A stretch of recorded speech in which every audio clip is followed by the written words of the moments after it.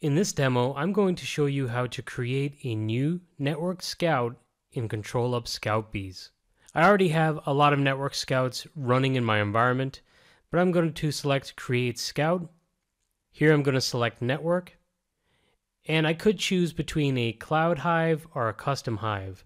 The Custom Hive allows me to choose a Scout Bees hive that's installed and running internally within my own network.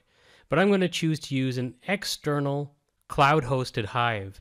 And you can see there's an extensive list of different regions I could select to test from. I'm going to select EU Frankfurt. I could choose a ping test, traceroute, DNS lookup, or HTTP, HTTPS. I'm going to select HTTP for this one. I could do a get or a post. I'll do a simple get test, and I'm just going to test ControlUp.com. I'll give it a name. I'll select ControlUp HTTPS. I could change how often it runs, but I'm fine with it running every 5 minutes. I could select to verify SSL for HTTPS, which makes sense. I could change the timeout from 10 seconds to more if I wanted to. I could change the authentication type, success codes, select custom headers to check, and I could select test now if I want to make sure that it's going to work okay. But I'm going to move ahead to alert policy. The basic is to check if whether it fails or not, if the service is a failure or not. It's going to perform one subsequent test. I'm going to select 2 instead, and I could change my notification methods. I could send an email to maybe a distribution list email, add my own custom webhook, or select an integration. For me, I'm going to select Teams. I'm also quickly going to add a different condition. I'm going to select to add a certificate expiration days, and I'm going to set it to less than 14 days. So now, if the test fails or results in a failure, it should trigger an alert, or if it detects that the certificate for the site has 14 days or less until expiry, it should send an alert. And that's it. I'm going to save the scout, and now it should start to run.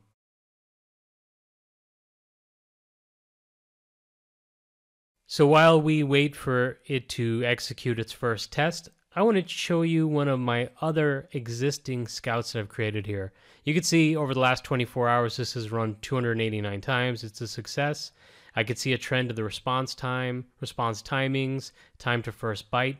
And if I dive into edit, I could show you what I'm doing here. It's a little bit different.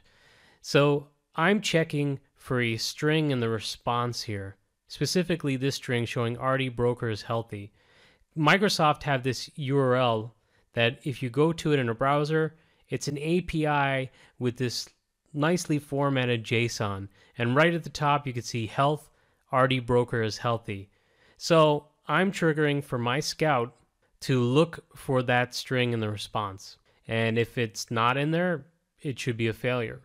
And that will tell me if the brokers for Windows 365 or Azure Virtual Desktop are having an issue or are not healthy. And we can see if I go back to my ControlUp Scout that I created, it looks like it has executed its first test and it was successful. We've only scratched the surface of what you can do with network scouts in this quick demo. If you'd like to learn more, head over to ControlUp.com.